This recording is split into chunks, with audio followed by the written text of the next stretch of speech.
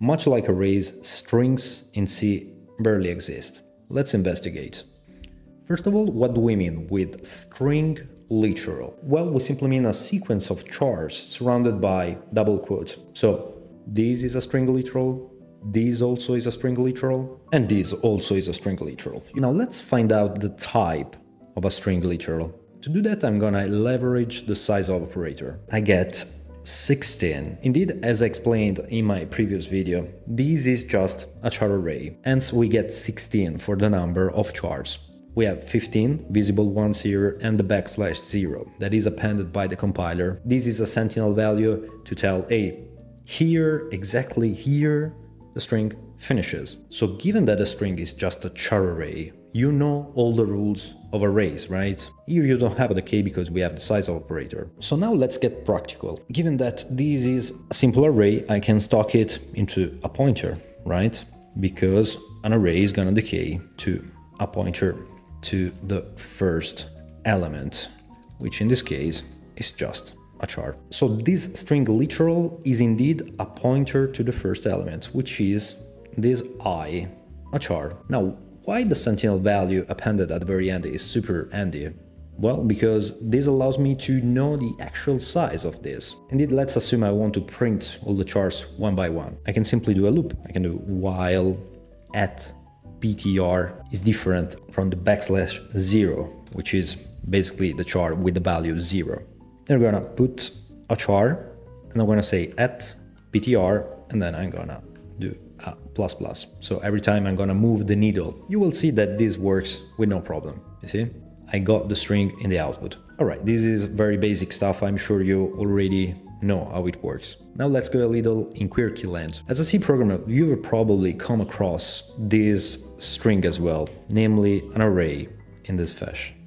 And then the array is initialized the same way, right?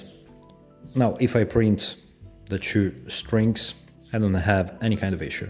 So ptr, an array, and it works, no problem whatsoever. So these two strings look exactly the same, right?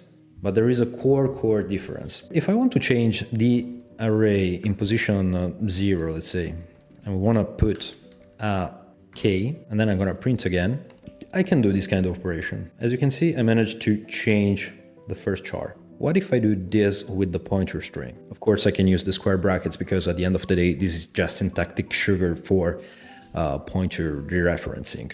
What is going to happen in your opinion? Compile and launch, and I get a segmentation fault. What the heck is going on? Well, one thing that we can do is to print the actual location of these two strings. So we can investigate a little about this strange phenomenon. So let's do that. As you can see, the addresses are very different. Let's try to go deeper. In Linux, we have this proc directory in which we have a lot of information about our system. Here you can see all the processes that are running. Beware that this directory is dynamic, volatile, namely here you can find information about processes that are alive. So if I want to investigate about a specific process, I need to make an infinite loop or sleep or whatever to keep the process alive. So here what I want to do is to find out exactly in which specific place in memory these strings are located and why this difference and why the segmentation fault. So I'm gonna launch this in background very simply with the ampersand. Then I'm gonna check the actual bit of the process, which is this one, 5755. And then I'm gonna cat the actual virtual memory map of this process thanks to this proc directory. So I do /proc/ the actual bit that now I'm gonna copy. And then I have a lot of information. As you can see, I really care only about maps. All right, as you can see, we get a lot of information. The dynamic libraries, here you have the heap, the stack, and other places that now we don't care. Now I want to understand where this specific address fits. So I'm gonna just grab something here. I'm gonna do a cat, then a pipe to rep. So here I get F004, and that's exactly this range here. Now focus very well in this Now, as you can see, this place in memory has only the read option turned on, right? Is a read-only place in memory. I cannot do any kind of change here. Now let's check the other string that you can imagine lives in the stack, right? So we got 74180, and this falls exactly in the stack range, which of course has write permissions. So as you can see, these two strings live in different places in memory. This string literal here lives in a read-only piece of memory. So when I want to change the first char, I will get a segmentation fault. This, on the contrary, is a string that lives in the stack. Now let's understand very well what is going on, because if I do something like this, for example, I declare my array, let's say with 10 elements, and then I say array equal this string. What do you think? Can I do this? Well, of course no. I cannot assign to an expression with array type. I cannot assign a value to array, but I can initialize the array, which is a different concept. This is totally valid.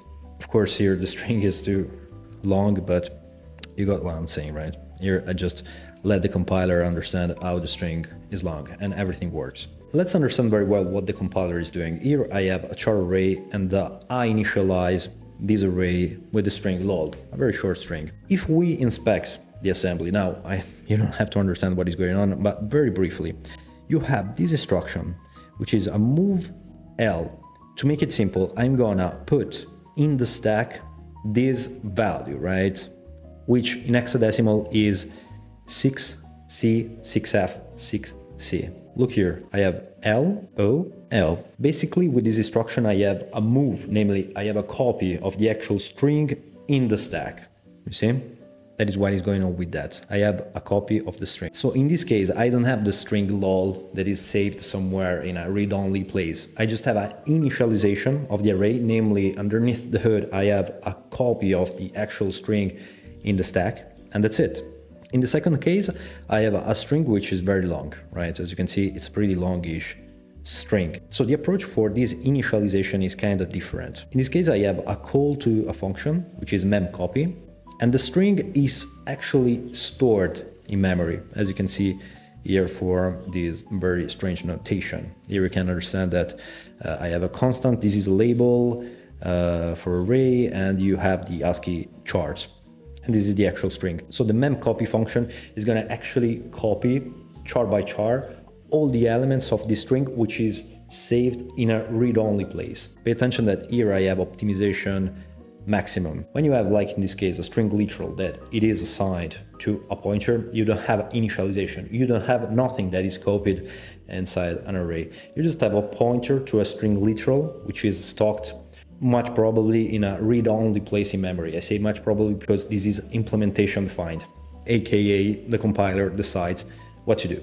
So this is what is going on. I think this is the tricky argument about strings. The rest is kind of simple, I think.